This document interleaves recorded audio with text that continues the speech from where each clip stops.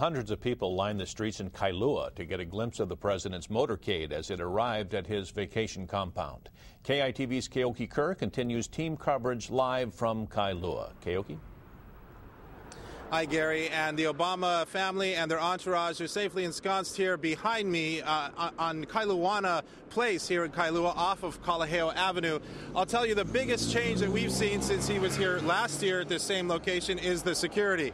Last year we were able to drive all the way into Kailuana Place and get pretty close to his compound. This year, as you can see, it is a different story. You see people there having to go through a security checkpoint. There are Secret Service agents. There are Honolulu police officers. They don't let anybody in unless they live there or are authorized guests. So a big change in security, obviously, because this time he's president. He's no longer president-elect as he was last year. And we also saw a change in the size and the scope of his motorcade that came through here about 2.5 hours ago. Much bigger than it was last year.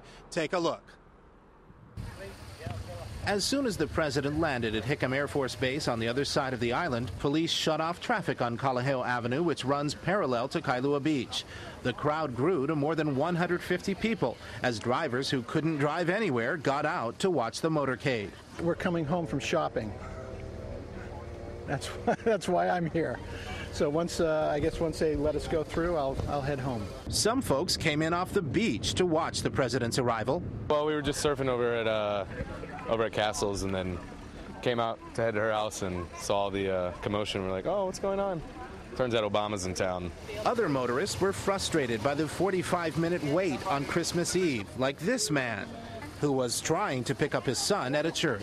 No, I want to know how long it's going to take because I have a son on the other side that needs to be picked up at 3 o'clock. And I've been in traffic from 2 o'clock. Then the motorcade rounded the corner from Mokapu Boulevard onto Kalaheo Avenue, and the crowd cheered. The motorcade is much bigger compared to the president's last visit during the holidays last year, and neighbors here are excited. President of the most powerful nation in the country, we feel a couple of weeks of inconvenience is our duty as citizens to allow our president to have a nice vacation here in the land that he grew up in.